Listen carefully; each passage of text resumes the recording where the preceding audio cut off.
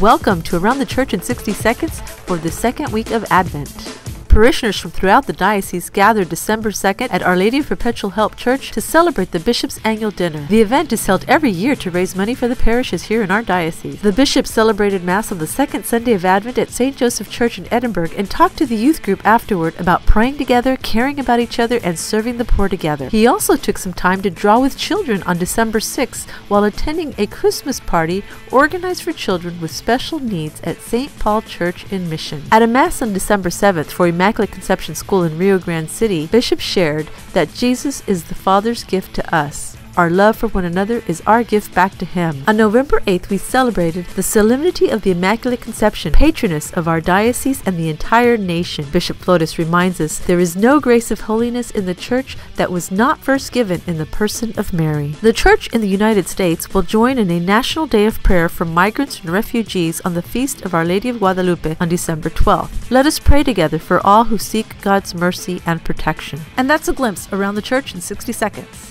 The Capuchin Poor Clares are a community of cloistered nuns who are devoted to a contemplative life. They spend hours each day before the Blessed Sacrament in the St. Joseph